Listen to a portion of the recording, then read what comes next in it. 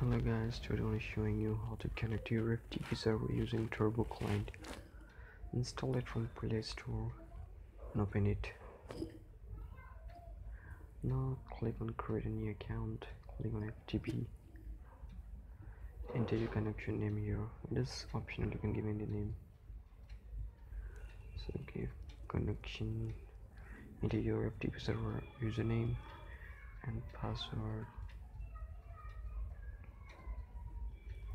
Now here is the FTP server host.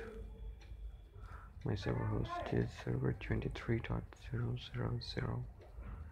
webhost.com. Click on save option. Click on connection to login. As you can see, it's loading.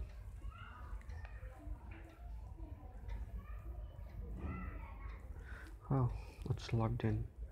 Now from here you can add it, delete or add some files, folders, etc. from here on. You don't have to get a web browser for this. Thanks for watching and subscribing our video for more